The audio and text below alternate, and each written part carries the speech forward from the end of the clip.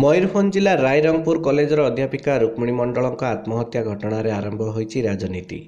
गतकाली राज्य महिला कमिशन अध्यक्षा मृता अध्यापिका परिवार को भेटी आलोचना करिबा पर बीजेपी एक प्रतिनिधि दल पीड़िता परिवार को भेटी घटना संपर्क में आलोचना करथिले। आज बारिपदारे बीजेपी पक्षर एक सांबादिक सम्मेलन आयोजन करा जायतिला।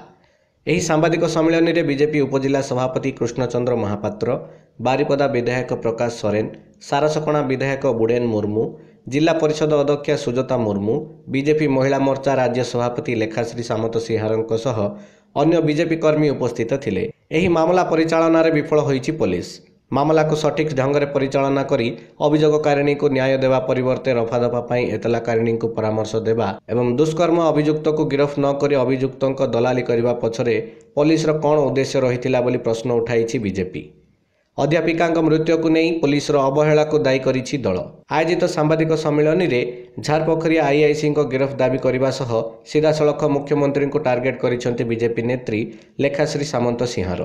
बीजेडी इशारा पुलिस कार्य करिथिबा दल अभियोग करिछि। सरकार कार्यकारी करुथुवा मिशन शक्ति एवं नारी सशक्तिकरण भली कार्यक्रम नारी पई एबे काल साजिछि बोली तात्सल्य करिछि बीजेपी।